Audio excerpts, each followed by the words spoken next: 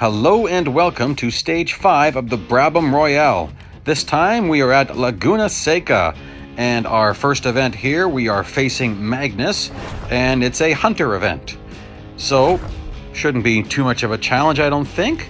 Magnus's distance doesn't seem too crazy, but I don't know how much of a lead Sylvia's gonna get on us here. And I sped that up a little bit, as you could probably tell. Now, this is my first try at this track on this car. I really don't know the greatest braking points yet, so I'm just going to kind of go off what I've used in the past for a car similar to this. And that was too early. Now, in some cars, well, you pretty well always have to brake for this corner. In some cars, you don't have to brake for the next one. I'm not going to push that yet. I was over braking again, though, in the other corner. Coming up here, this shade across the track, that's usually a pretty good braking point. And then this corner, in some cars, you can take this flat out full throttle. Not sure about this one, I'm going to brake a bit. That's pretty good. This is the corkscrew. This is my favorite jumping spot in the whole game. I'll show you what I mean. There's a picture and there's a video link. You can stage ridiculous jump shots there. And in some cars, you can actually take a clean jump, and I've got videos of both. Okay, it said not to get damaged, so I avoided Sylvia. And at this point, I'm actually getting worried whether I'm going to finish this or not. Nothing about off track, but then I forgot Sylvia's going to be braking, so nail the brakes. I don't want a huge lead. That's bigger than I wanted, but I don't want to go back and redo it. So I'm just going to move on. There we go. Easy event. And oh yes, so that means that Ahmed repaired his wheel. And here we are at race number 2. First person to first place out of the two of us wins. Now, that would be us and Magnus, of course, because there's lots of other cars here. I did this one a few times before I realized, my goodness, Magnus is fast. He is ridiculously fast in this race. Shockingly fast. So, you're going to have to push it really hard if you've just got our upgrades like I do. So, like, if you don't take that fast enough, I did fly off the ground there. And this car is amazing right here. Very little braking. Now, unfortunately, this Aston Martin's perfectly in my line, so I'm just going to cut across the desert sand. You don't necessarily have to do that. In another attempt I had on this, I did not cut across the desert there, and I was fine. But this time I am.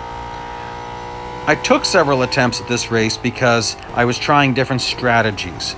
So Magnus is extremely fast, capable of being in the lead at the end of this lap. So you gotta really push it. And as you can see, I'm pushing it a lot harder now. I've dialed in my points. There's going to be a gaggle of cars coming up ahead here. I love this corner in race cars like this. You can blast through it so fast, and bots do not do very well there. I'm cutting across the sand again, and in that, I passed Magnus. He is in a Senna GTR, and he's definitely fully upgraded. It's actually really crazy what you're going to find out here. And then all these other guys, they're driving incredibly slow. Like, that Club Sport was just beating us like crazy the other day when Norm was driving it. Here we've got FXXK Evos driving at a snail's pace. So I don't want to get too ahead of this, but then suddenly, boom, suddenly there's Magnus. Like, what? He caught up fast. So I definitely don't want him to be in the lead. So here's where we get to alternative strategies.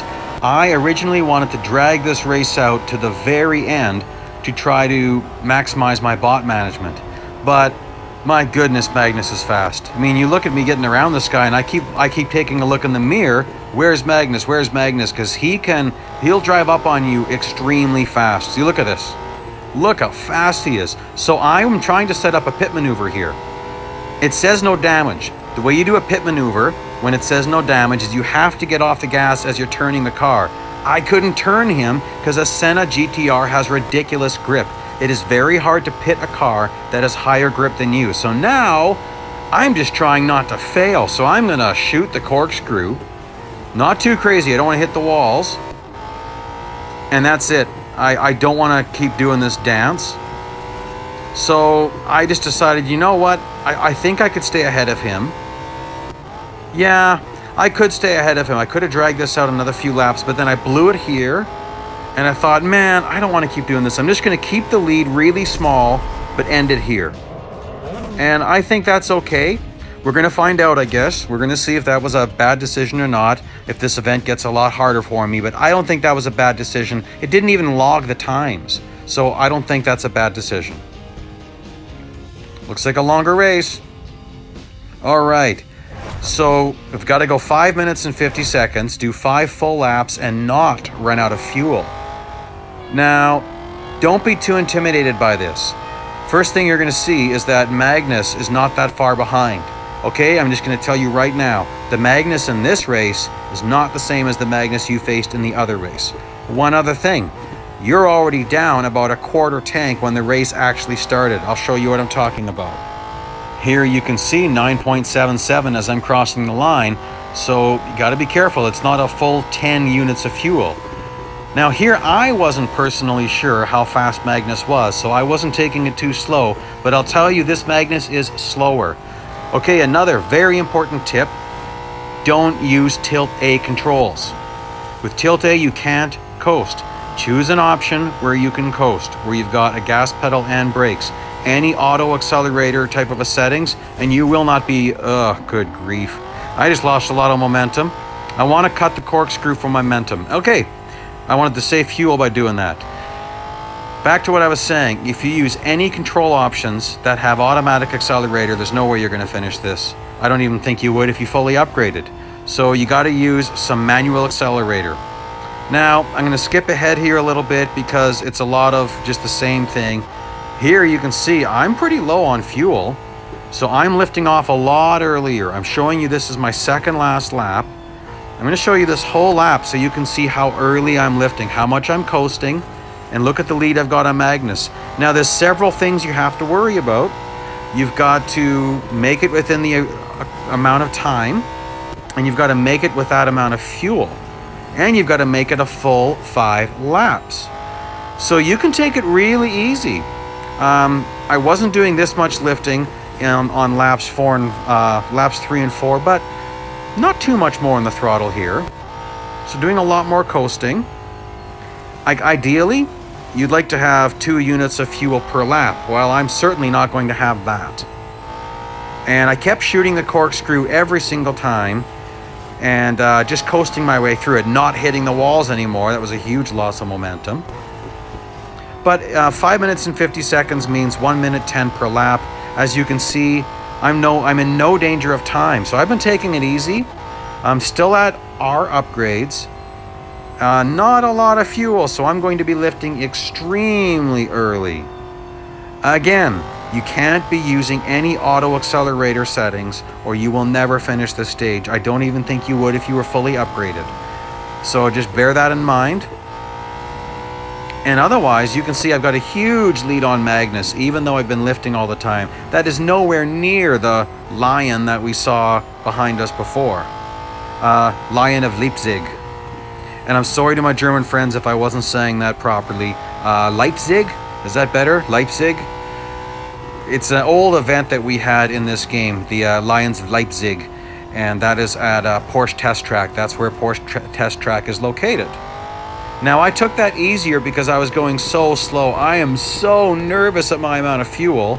And I'm letting Magnus catch up. And I'm looking at my time. I'm scared on every single level right now.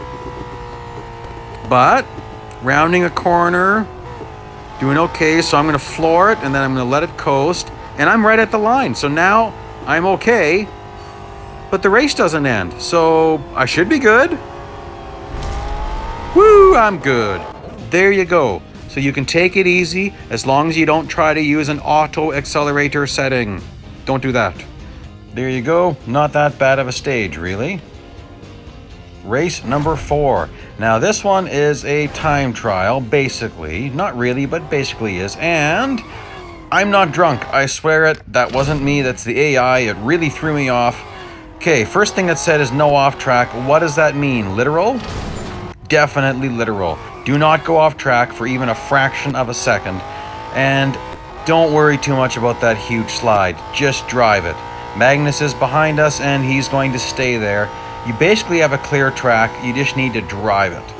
So I'm still braking a little bit earlier than I need to, but that's pretty good. I'm pretty happy with that. This one you can brake pretty deep. I've got 2 tires off track, which will actually increase braking distance. Didn't matter. I'm doing a very tiny braking point there still. I think I could optimize it. Here I'm basically going with the shade into the throttle by the midpoint of the corner, and I will brake again just a tiny bit here. Very little. Now, got to be careful at the corkscrew because I haven't been practicing my braking points here very much. So I'm going to have to, you can tell, that's the downside of shooting the corkscrew every time. I was braking a bit late. Also, I had 2 tires way off track. But here, you can just fly through this. I mean, I'm loving it. I used to hate this track, and I love this track now. And looking at my time, by the way, that, you can go way over onto the green and you're not off track. I'm slowing down. I've got time to spare. Not really that hard of a stage. I could have slowed down more, but I'm happy with that. I don't want to fail it and redo it. That was a nice run. And there you go. I haven't shown you my upgrades yet today. That's because I didn't add any. There you go. All ones, still all ones. That's the end of stage 5. Thank you for joining me for that one. If you missed the other stages, here's a playlist. You can see all of the stages there. And so far, this has been a nice event. I'm loving this car. I'm expecting we're going to have to add some upgrades in the next day or two, but who knows? We'll see what happens. Anyhow, I've parked my Brabham for the night and I'm off to do some other races. Talk to you tomorrow.